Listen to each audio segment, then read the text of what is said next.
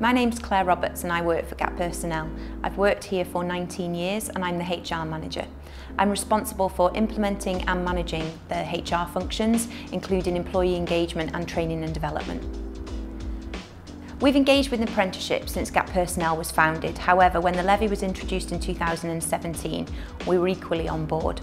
When you leave school, it's difficult to know what career you want to choose, and apprenticeships give you the opportunity to experience a workplace while continuing to gain your qualification. In addition to supporting new starters in their role, we have developed two programmes that combine the apprenticeship with bespoke learning. Our MDP, Management Development Programme, and our EDP, Executive Development Programme, offer bespoke training workshops in support of Level 3 and Level 5 management qualifications through apprenticeships. We've had people that have joined the business with very little experience, or those that maybe have a degree but in a different field, and when they've noticed that the job role offers the support of an apprenticeship, it's given them confidence to apply.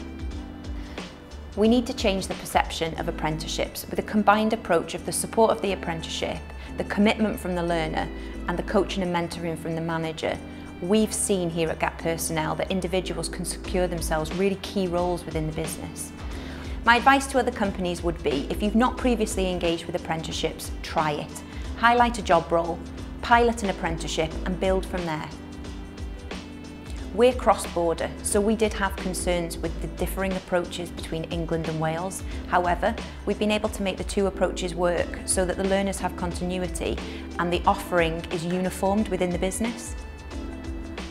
My advice is to engage with an apprenticeship provider. Already in the last 2 years, we've seen a huge improvement in the understanding from providers of business challenges.